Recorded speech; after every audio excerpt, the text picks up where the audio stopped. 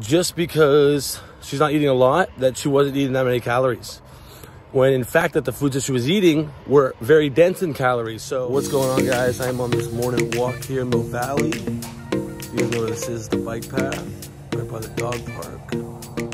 And I wanted to get on here to talk about me being very aggressive in my videos, me being like, work out, lift heavier, yeah, which is, I think, intimidating some of you guys to even do the workouts. What I basically am trying to say here is that do what you can with what you got today. I heard that quote a long time ago, and you know, I'm on this walk, and I was just thinking, you know, what can I create right now that's going to help people move more? And I think that the one thing that's going to help is knowing that you don't have to go so intense.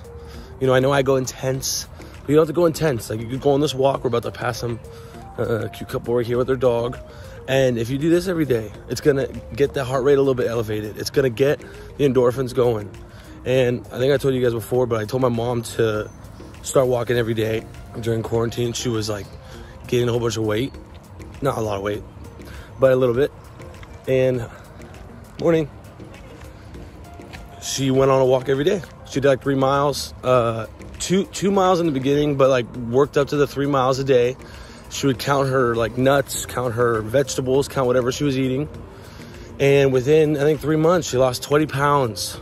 And I keep bringing that up, my mom, because my mom was one of the last people to ever listen to my workout advice.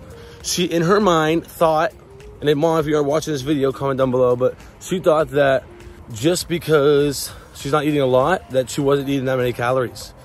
When in fact that the foods that she was eating were very dense in calories. So even though it didn't seem like she was eating a lot of food, she would only eat a couple times a day, those foods were high calories. You know, those foods had high fats in them. Those foods had high carbs in them.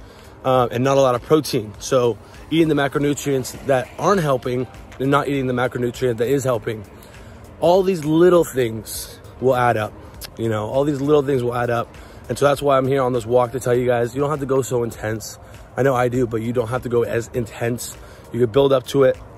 And a quote that I always like to think about as I'm doing stuff like that is, do what you can with what you got today.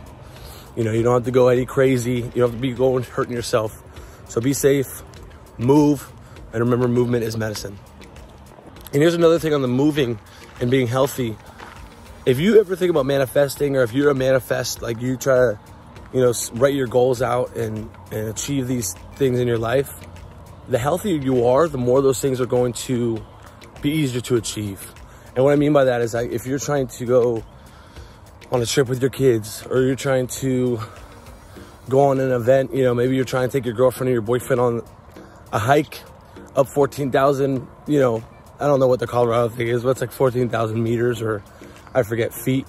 But those kind of things, if you're trying to like do an event, even like roller coasters at, you know, theme parks, you can't manifest that if you're not as healthy.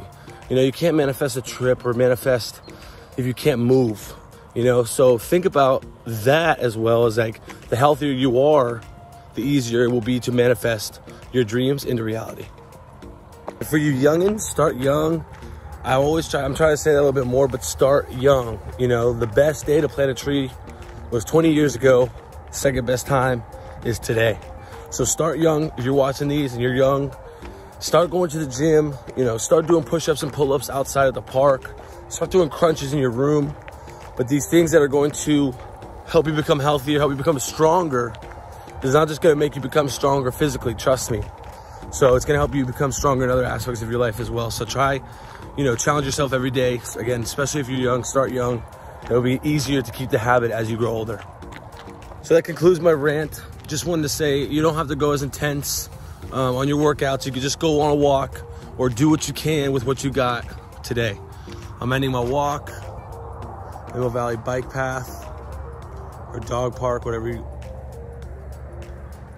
Beautiful morning. Just gonna do a little circle. There's a dog park. Sun's in my eyes, so I can't really see what you're seeing right now. It's a very nice morning. I need to do this more often.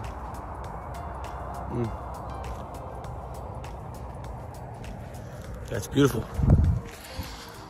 So try to get some movement in today, guys. Remember, movement is medicine.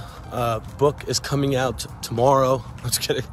The book will hopefully come out in the next year. I gotta obviously write it, which I have the chapters down, but I gotta now fill out inside the chapters, and I have to find like a publisher or how to get those to make them look good as an actual book.